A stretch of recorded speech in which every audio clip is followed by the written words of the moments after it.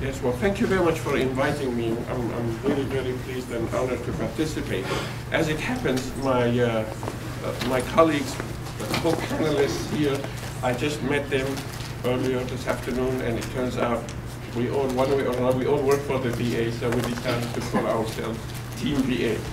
So I will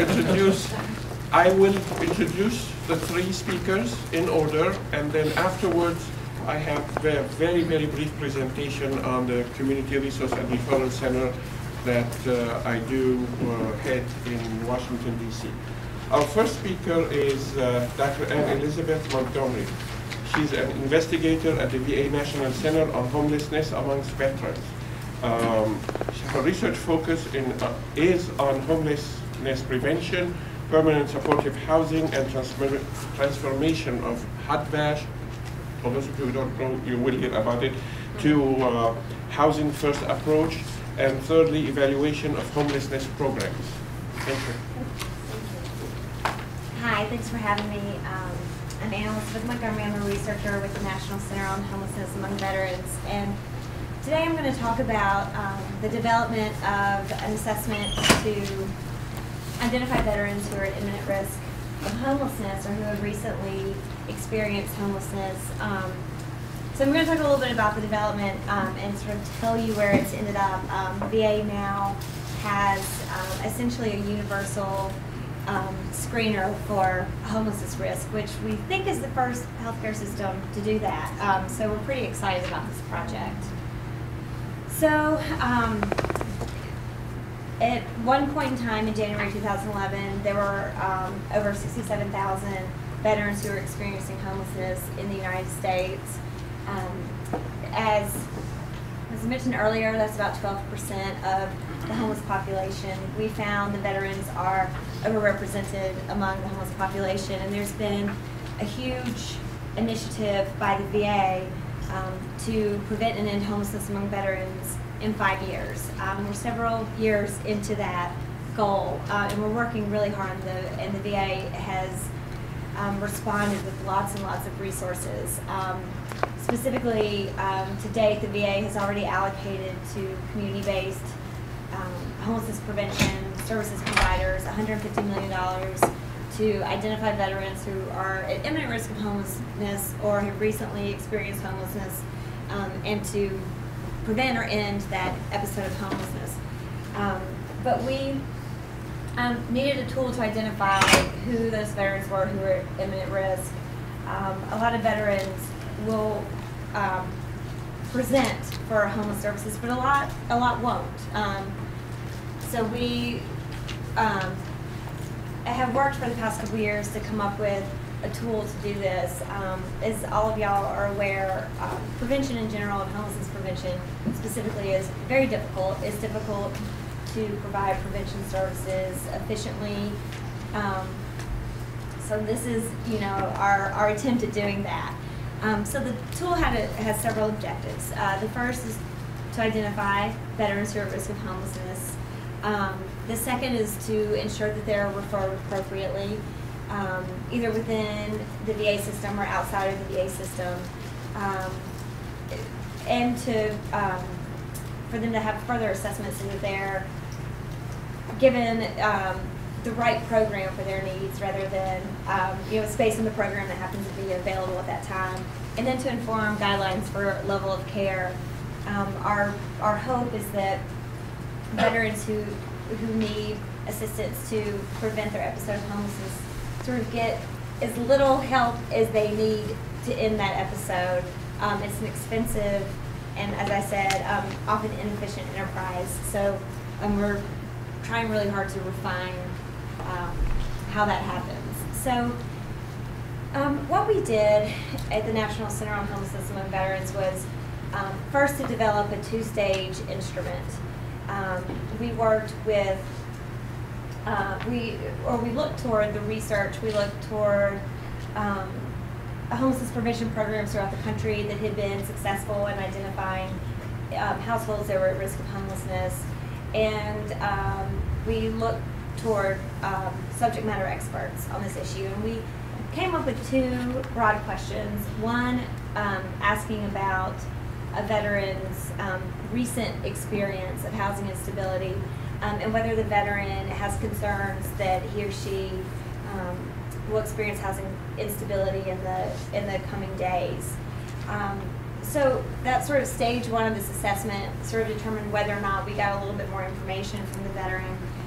In the second stage, which looked at risk factors for homelessness, including recent homelessness, frequency of moves, poor credit or rental history, recent life changes, changes in employment, income, benefits, or if the veteran felt like he or she needed assistance to find housing or other services.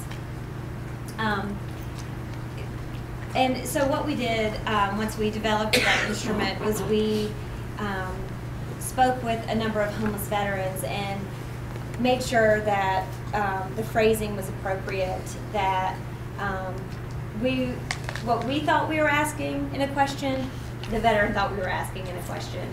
And this sort of goes back to some comments that have been made today that it's, you know, there's people sitting at a desk and there's people who are experiencing homelessness, and we wanted to make sure that this really spoke to the population we were trying to reach. We pilot tested the full instrument with both stages at 4 VA medical centers among about 380 veterans. And we were fortunate that these medical centers were located in both urban and rural areas. The instrument was piloted in a variety of clinic settings, so urgent care, primary care, OEF, OIF, which are the clinics for veterans of our recent conflicts, and veterans of sort of a diverse group of veterans in terms of age, gender, race, responding to the tool. So once we got that data, we did some psychometric analyses to figure out how good the scale was in terms of, you know, were the veterans' responses correlated with each other? Did those risk factors really sort of predict whether a veteran self-endorsed being at risk of homelessness or experiencing some housing instability? And so we use those findings to sort of refine the instrument. This slide just kind of shows you the difference in characteristics between those who screened positive for homelessness risk and those who did not. In our screen, about 33% did screen positive, which is a very, very, very high rate. And homelessness is a rare event. You would never expect from a sort of random population for it to be 33%. But the way that we did the pilot, it was social workers who were asked to interview 100 veterans. So this is a little skewed. We do have findings from our clinical reminder that the rate that we're getting, and this is among 100,000 veterans, is about 2%, which is a little closer to what we expected.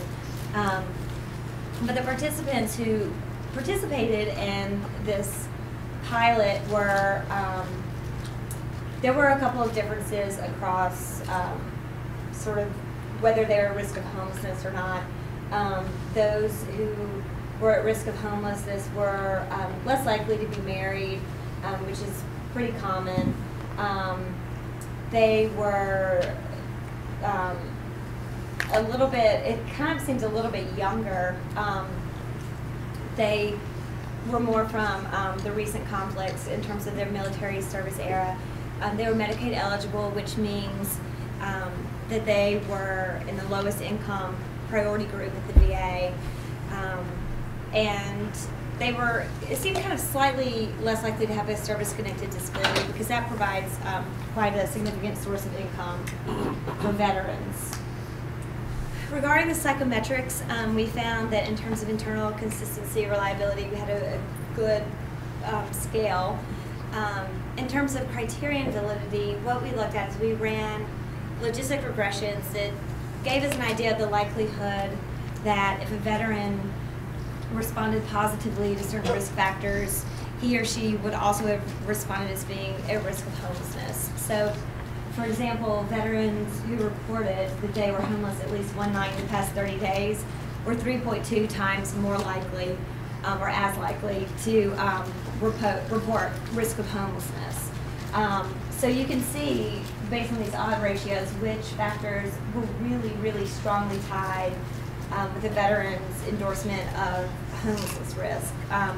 If a veteran reported that he or she needed help to get or keep housing, they were 26 times as likely to have reported risk of homelessness. So we found some really strong associations between the risk factors and the actual outcome of risk itself.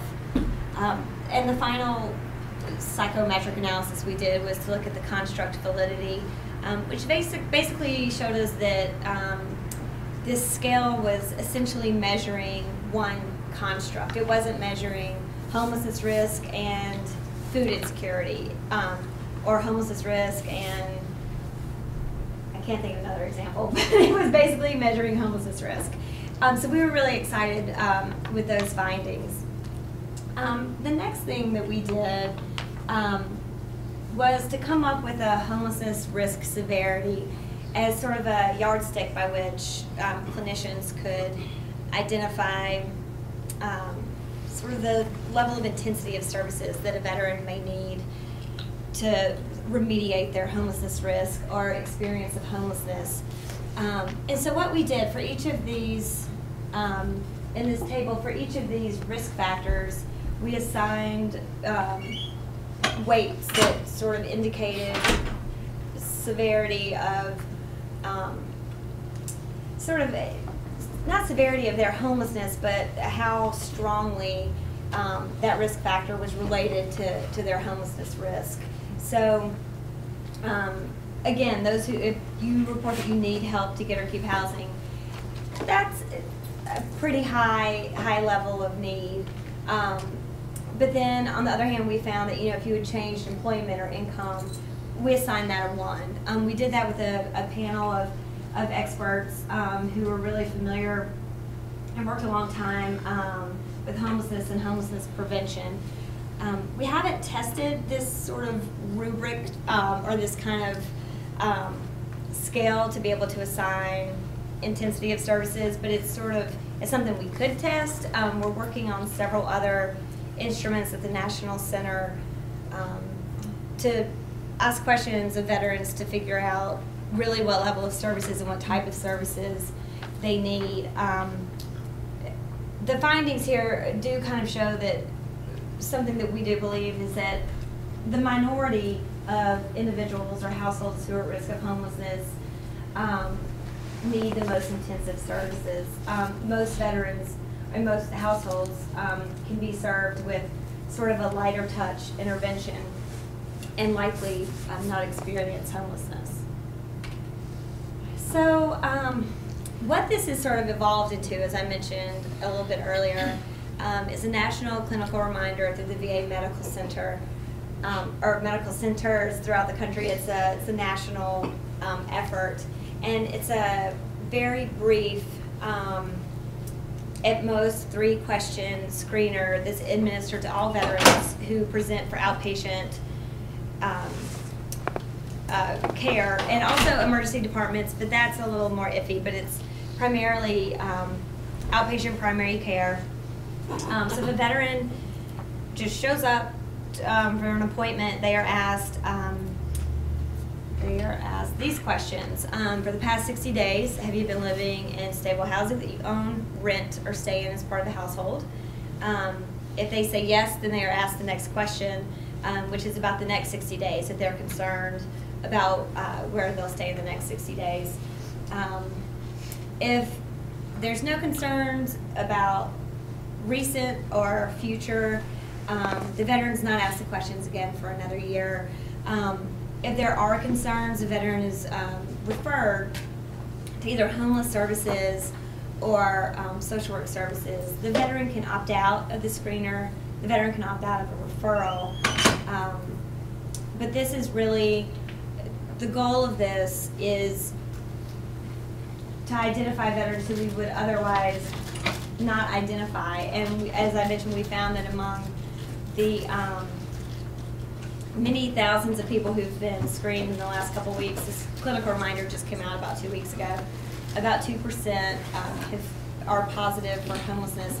There's been another group of veterans who are receiving homeless services within the community, but were not known by the VA as being homeless. So that's an important piece that we're learning, and it sort of plays into some of the other research that we're doing using community mainstream homeless data and VA homeless data to see how veterans sort of go within and among different homeless services systems. And then now I'll introduce Dr. Jameson Fargo, who's also an investigator at the VA National Center for Homelessness amongst veterans. He's an associate professor of social epidemiology and psychology at Utah State University. His research interests include risk factors for homelessness at the individual and the community level. Here.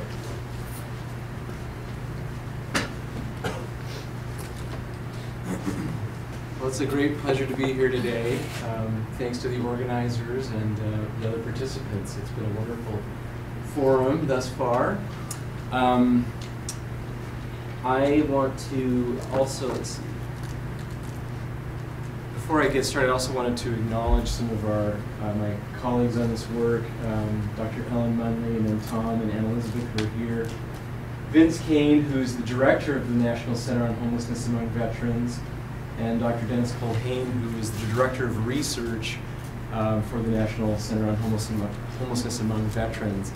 I don't know if you're familiar with the center or not, but it's based in Philadelphia with some satellite locations. The Philadelphia site is primarily focused on research. There's a site in Tampa, which is also a large portion of the center, mostly focused on program and model development. The title of my talk today is Modeling Geographic Variation in Rates of Single Adults and Families Experiencing Homelessness as a Function of Community Characteristics. So what does that have to do with veterans? Nothing. There are a number of us in our group who have other appointments, and so I only give a portion of my time to the VA. However, this research was conducted under the auspices of the VA. We conducted a large study, and this is just a portion of that study, where we were interested in looking at community factors that co-varied with rates of homelessness nationally. And so we also looked at a number of veteran rates of homelessness. However, the veteran rate and the single adult rate sort of traveled together in most of our findings, and so it's always nice to have a contrast group. So I decided to present research today comparing single adults and families. A few people have alluded to the most recent point in time report, and from that report we learned that most of the homeless individuals from the point in time count were single adults, about 2/3, and the other third are families. And so these groups represent a large proportion of the total homeless population, in addition to youth. Both of these groups possess unique risk factors as well as pathways into and through the experience of homelessness. And so, just by way of background, I put together this table which sort of shows homeless families, excuse me, on the upper row here, and homeless singles on the lower, and then a reference for some of these data. But homeless families are for the large part female, non-white, younger, very small proportion of veterans, a lower rate of mental illness and substance abuse as compared to single adults. The shelter stay tends to be longer, and typically they're more likely to be transitional or episodic as compared to chronic, and less likely to have an incarceration history. So although there's some differences identified in these types of families experiencing homelessness, it's unclear as to what extent these contrasts indicate that different causal factors contribute to family and single adult homelessness. And so we continue to have these gaps in our knowledge in terms of causal factors, despite improved data collection and better data.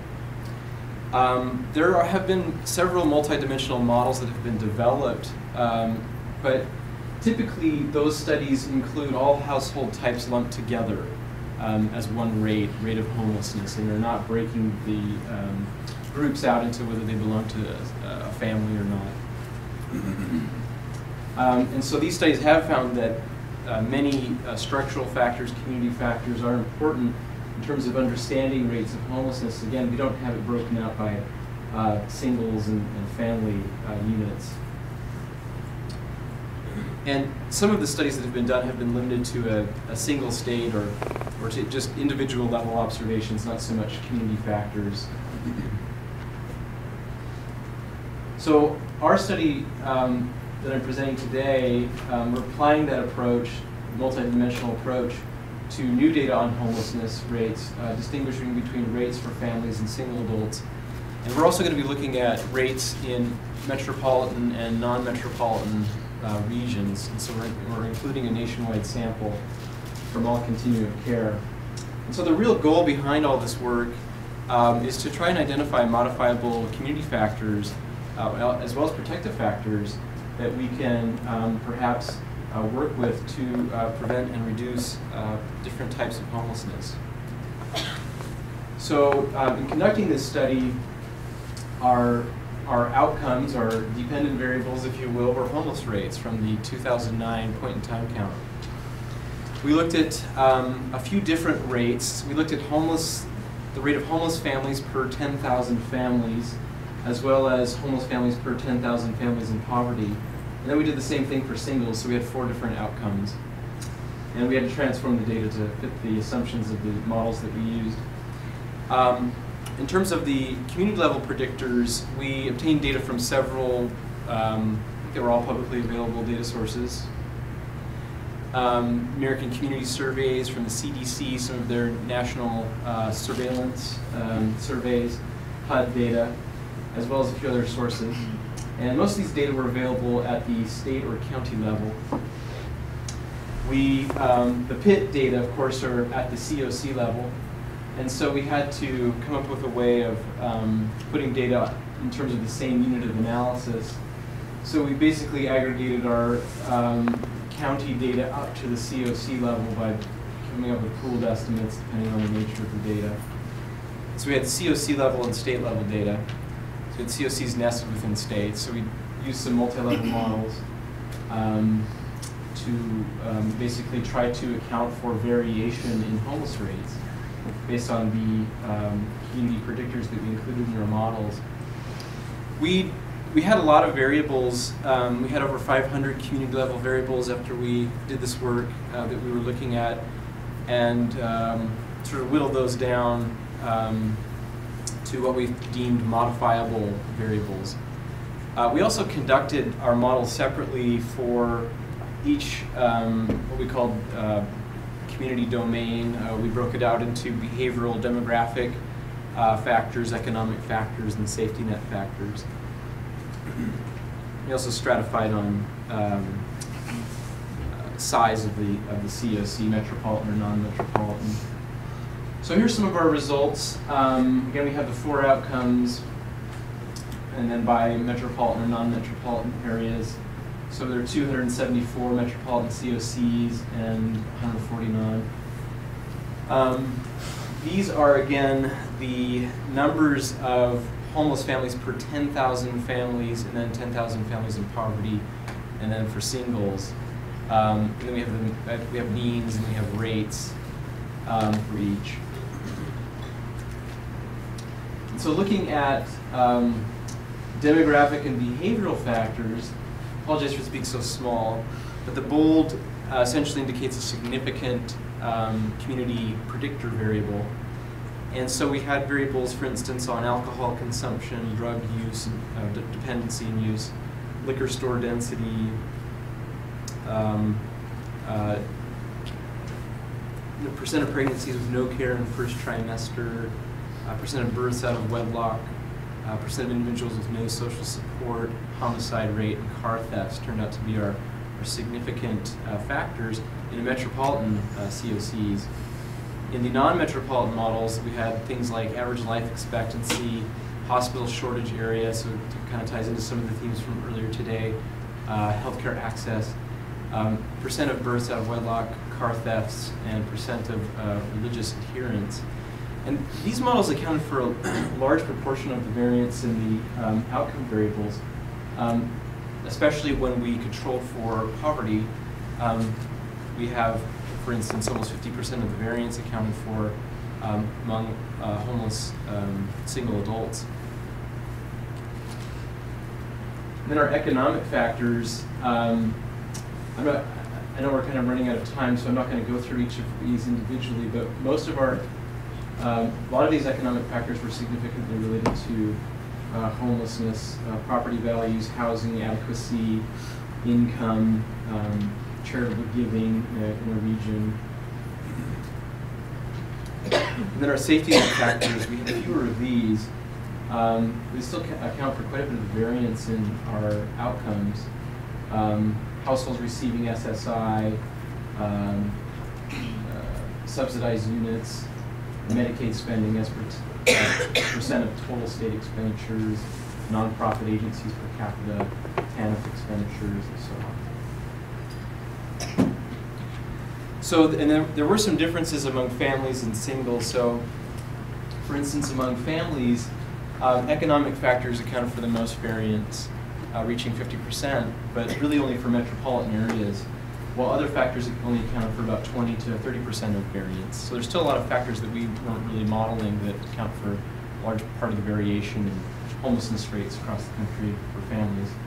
The unique factors were along the lines of alcohol consumption, liquor store density, life expectancy, first unwed mothers again, religious adherence, adequacy of housing, discretionary income, charitable giving, employment rate, rent-income ratio, and percent rentals. Whereas for homeless singles, each of the domains really kind of played a big role in accounting for variation across the country, and as well as regardless of whether it was metropolitan or non-metropolitan. And then I list the unique factors there, such as drug use and dependence, criminology, hospital shortage area, and then some of the more economic value variables.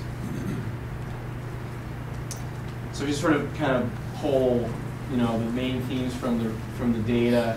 The family homelessness rates were somewhat more related to public health and housing adequacy factors, whereas the single adult homelessness rates were more related to criminal, economic, and safety net adequacy factors. We identified fewer factors correlating with homelessness rates in non-metropolitan areas, suggesting more research might be needed there. Again, this is not a cause and effect thing. We're not saying like if you shut down all the liquor stores, then family homelessness is going to just disappear overnight. These are just correlates, and so these could be proxies for other things, of course. So they may be indicators of social phenomena that are closely tied to experiences of homelessness. And we think that looking at these two homeless subpopulations in different models or different ways allows us to develop more precise and informative models of homelessness. And so these sorts of characteristics might serve as targets for interventions that might help to reduce homelessness in these subpopulations. So, and then just as a limitation, this is just looking at community level factors, of course. These are not individual level or household level factors. Okay?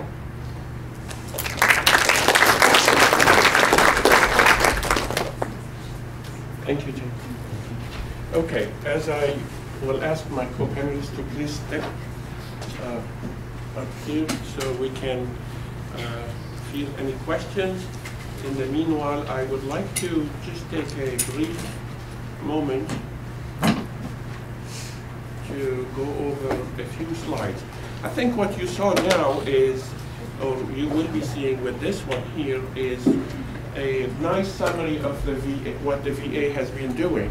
On one hand, we are doing the research, we are creating the tools to assess, we are developing models, we are trying to understand what is it, what are the characteristics that we see that are shared, and what are the types of interventions that would be important or meaningful or useful versus those that are not.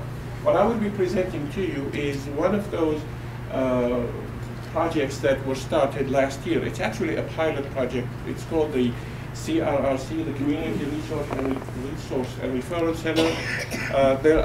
There were supposedly 14 centers. The number has been increased to 17. As of this moment, there are only 5 that are operational. Ours, the one here in DC, the one that I head, is the only one that is open 24/7. And it's a concept that we're interested in to provide, to help our veterans, not those who are homeless, but as mentioned earlier, those who are at risk for homelessness. So the End Homelessness drive that started in 2010, the initiative was to eliminate veteran homelessness that is built really on 6 strategies: outreach, prevention, treatment, housing, income, and community participation. And the last one is really very important.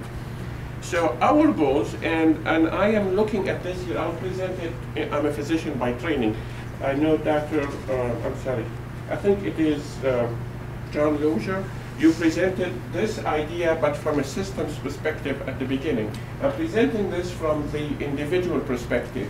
As a veteran, as anybody for that matter, our goal is to break this cycle of unemployment leading to lack of income, leading to homelessness, substance abuse, and depression, later complicated by trauma. Now remember, in the case of veterans, trauma might not necessarily be later, might be there when they come to us as veterans.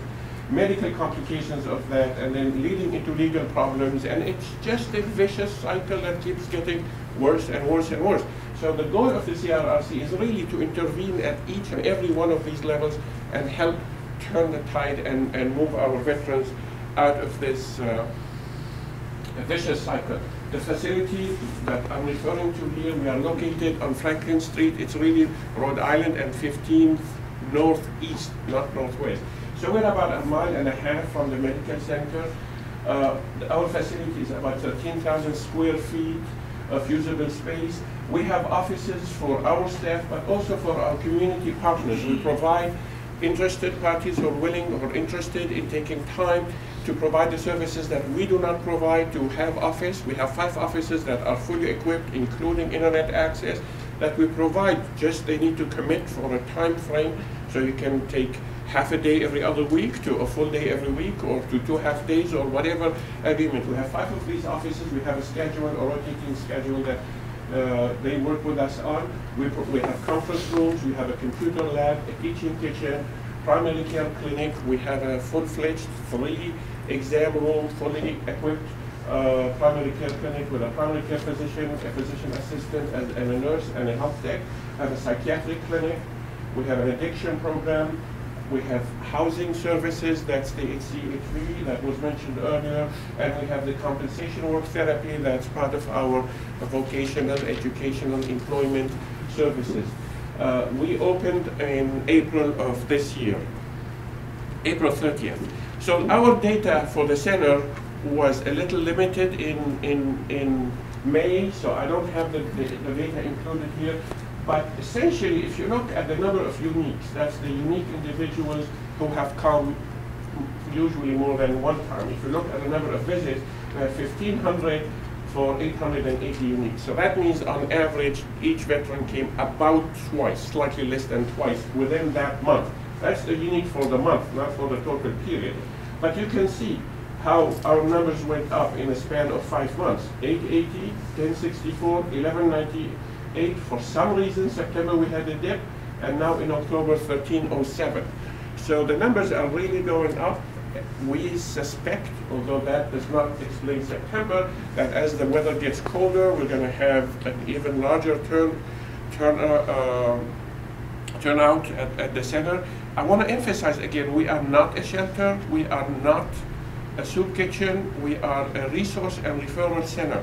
We provide a multitude of services, not just the services that I said to you, mentioned to you earlier. We also provide some concrete services like emergency food, a meal, a hot meal for somebody who's hungry. We have showers. We have separate women's showers from men's showers. We have a play area for children. That's a reflection of the changing demographics. in the VA population. We have washer dryer, or a room, I mean multiple washers and dryers. As I said, we have a computer lab that's open for our veterans to not only to take classes in, but also to use to check in their mail, to sign up for what we refer to in the VA as secure messaging, so they can read their medical results, communicate with their doctors, make appointments, and so on. And when it comes to housing, I think that the VA was one of the later organizations to finally accept and adopt the housing first model, which has really made a big difference. We are still in a transition, as was mentioned earlier by Anne Elizabeth, and her center preparing, guiding us in this. We want to transition into that. There's a lot of training that's going on now. I don't know what the number is, but we have 140 transitional beds. That's the GPD, grants per diem, that was mentioned earlier. And then we have the HUD-VAST, the Section 8 housing that comes with case management provided by us. So you can see a total number here of the beds that we have had from 2008 until this year. Now remember, these vouchers we got in May, so this is what we have been able to house in the last 6 months, 142 out of 210. Our cumulative rate, as you can see, is about 91%, and cumulatively house is 97, and the reason for that is some people drop out and then we reuse the voucher for another veteran. That's why you have a higher number. So that's really my brief introduction to what the CRRC is doing. We are, obviously, we haven't, none of us, the 14 centers or 17 to be, have finished a year yet. The first one opened in March and we opened in April. So we're constantly evaluating, re-evaluating, looking at the numbers, looking. Some of the data that we're very interested in looking at, and for those of you who work in the field, and particularly the healthcare end of things, and that's not a surprise, is that, and that's not a VA number, that's not a Washington number, this is a number that's national across all healthcare facilities. About 1/3 of emergency department visits are attributed to social reasons. That is a big problem. It's extremely expensive, as you can imagine, to go to an emergency department because you're hungry, than to go to a site that can provide you with food and then assist you in finding a place to live at, developing skills, to find a job, and so on and so forth. So that's one of the variables that we'll be interested in, outcomes that we're interested in looking at over time, if we are going to make a difference in the emergency room utilization at the VA or not. We'll see, and I will be reporting to you later on this. So.